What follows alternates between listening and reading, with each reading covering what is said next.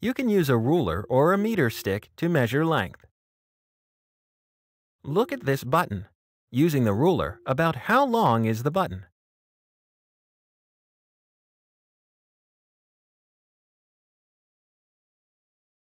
The button is about 1 centimeter long. Now look at this table. About how long is the table?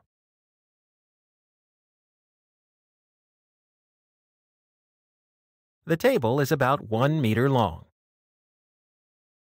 There are 100 centimeters in 1 meter. Now let's estimate and measure the length of this cube. We can estimate it is about 3 centimeters long. Now measure its length. How long is this cube?